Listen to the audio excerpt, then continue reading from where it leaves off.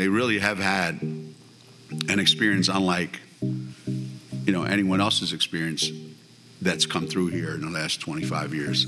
And that's not just basketball-wise, that's just school experience-wise.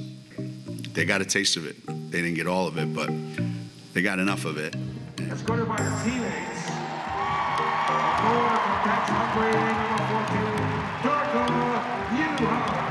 I didn't tell them to come walk with me. Everybody was like, I want to walk you out, I want to be there for you. So it was such an emotional moment for me. And then after that, looking up, seeing my flag up there, and then playing the music, I was just battling my tears.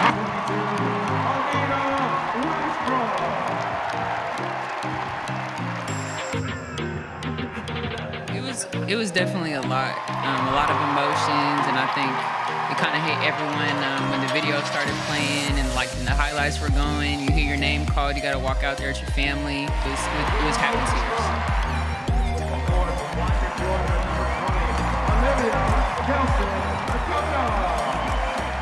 What really makes it special is just being able to share that moment with your teammates and just realizing the hard work and kind of the sacrifice you put in for the past 4 years or just however long you've been here.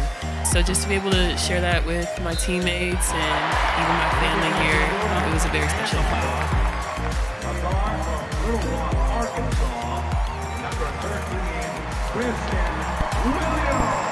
It was an emotional roller coaster today. I told myself I was not going to cry, but that did not work.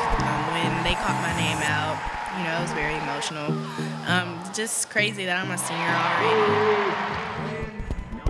Thank you, seniors, for your time and dedication to UConn women's basketball. Let's hear it for the UConn seniors.